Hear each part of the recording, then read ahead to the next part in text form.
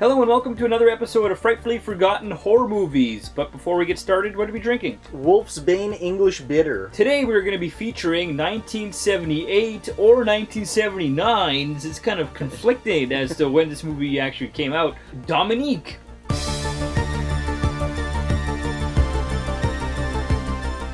This movie was directed by Michael Anderson, and he did Orca the Killer Whale. Which we just covered. Yeah, exactly. Logan's Run, too, he did. No! Cliff Robertson stars in this, and he was in Star 80. I'm gonna get a license plate that says Star 80. Fuck you. And he's in Escape from L.A. Gene Simmons is in this, not from Kiss. It'd be funny if he was. He's in this. He's Dominique. Well, she's one of those old school actresses that goes way back. She was in Spartacus. She was Admiral Nora Seti in The Next Generation. If there's a Star Trek reference, we're going to mention it. That's right. Dominique starts off with Dominique and her husband David Ballard having dinner together, and she's talking about the chauffeur, and he's like, well, don't you remember? You fired the chauffeur last night. You got mad at him. No, I don't remember that. They're at this big dinner. David's talking about, oh, there's some troubles with the business. Dominique and her sister start talking about this brooch. Oh, where's that brooch? There's a nice brooch. I can't find it. They stopped the whole damn dinner to go look for this stupid brooch. And they find out that Dominique actually kind of stole it, but didn't remember taking it. She's sleeping one night and she hears a noise and he gets up and it's all dark and mysterious. She goes into the conservatory like Clue. Yeah. She sees this skeleton thing hanging. She goes and gets her husband and they go look and, well, there's nothing there. It's gone. So she feels like she's losing her mind. One night David is sleeping and he hears this crash, glass breaking. He gets up and eerie and slow he goes down the stairs. It's a big house. It takes him a long time to get there. He goes to the conservatory. Dominique is hanging there. She had committed suicide. Gets the coroner over and the chauffeur actually has to cut her down, and the coroner tells her, yeah, sorry, you know, she's dead.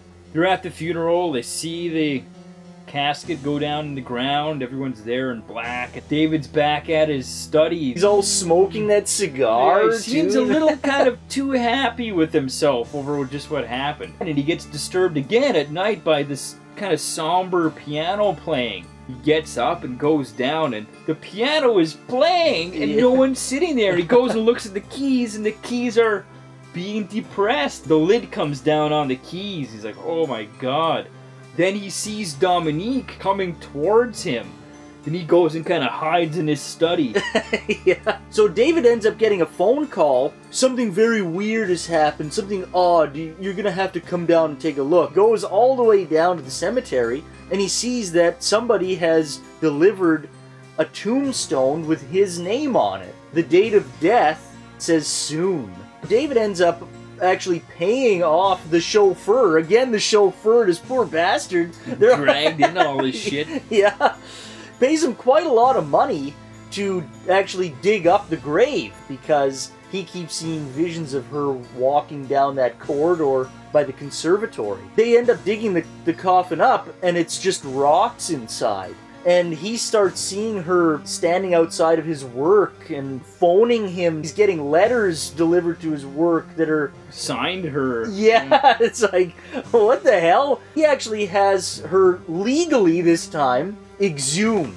And when they open the casket up, she's in there. So, like, what the hell's going on, right? He kind of doesn't believe this, right? And so he confronts the coroner, and he's like, well, when we put her in the casket, are you sure she was dead? He's like, well, yeah, of course.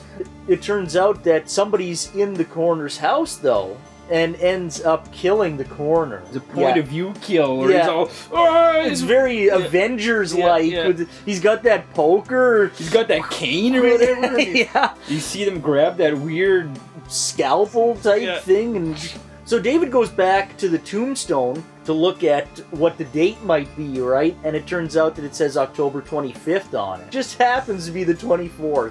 He tries to go to sleep, but he hears footsteps again downstairs. He goes down that long winding staircase and he sees Dominique coming at him again. And so he shoots at her And of course, nothing happens. Goes into that study again. Again, always into the study. Like, and he has this calendar.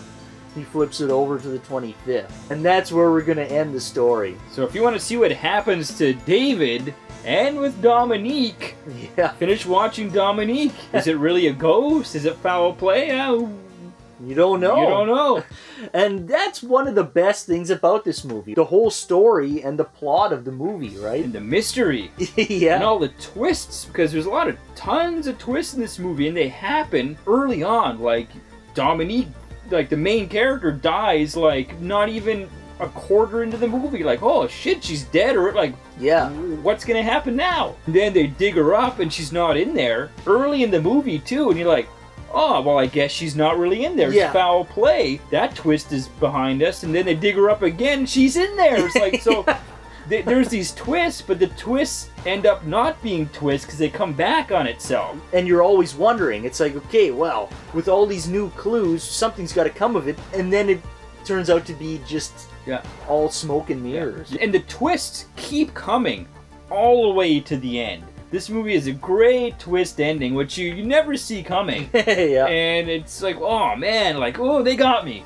Yeah. They got me. The characters in this are great. And there, of course, there's not many, which is what helps it. Doesn't get too bogged down with too many characters to keep track of. It's very simple. It's Dominique, and then she dies, and then her husband, David, who is basically has to carry this movie by himself after that, because it's just him alone in the house. And the damn chauffeur. And the chauffeur, and those are kind of the main characters. You don't need much more than that. Cliff Robertson does a great job of just carrying this movie, you know, with not much dialogue. No, that's an interesting thing about this movie.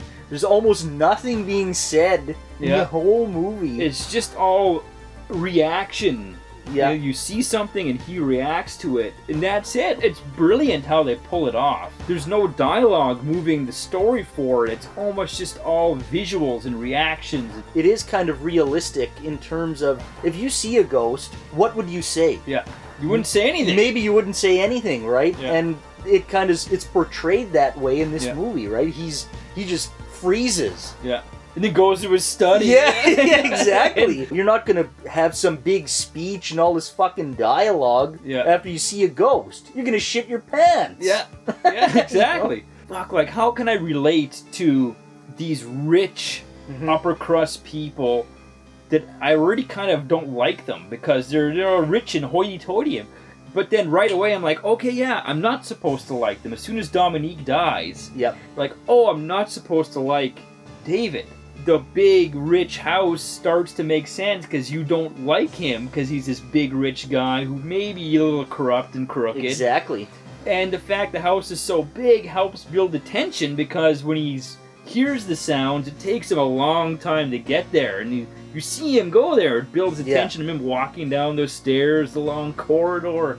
So the big house really helps the atmosphere of it all. Camera work in this movie is fantastic. The way they frame the shots. A lot of the lighting for this movie is basically a hallmark of the movie, right? Giallo, Italian, Argento type vibe. Crazy lighting is always at nighttime. And then during the daytime shots in the house, it looks all drab and boring, like real life. Exactly, It's drab and kind of boring.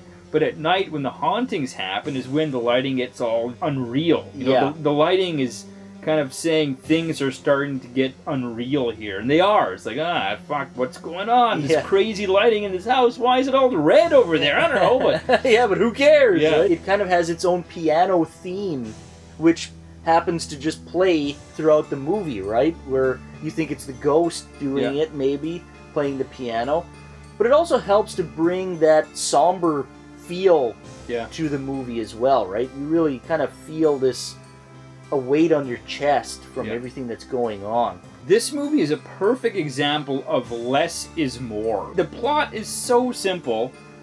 There's no dialogue. There's very few characters. It keeps your attention. It keeps you intrigued right till the end. And at the end, it's like, oh, fuck, they fooled me when it gets to the actual ending and the resolve and what actually is going on. It's like, oh, man. There's twists within twists. It's a brilliant movie. Yeah. It actually, it's brilliant in its simplicity. So for fans of, like, Twilight Zone, it's like a long Twilight Zone episode. Kind of, yeah. And Night Gallery, it reminds me a lot of that pilot episode, Night Gallery, The Cemetery. Yeah. It's a lot like that. It is really a perfect example of telling a story visually, letting the visuals do all the work, and dial back the dialogue. No bullshit. Check out Dominique, and until next time, Keep drinking.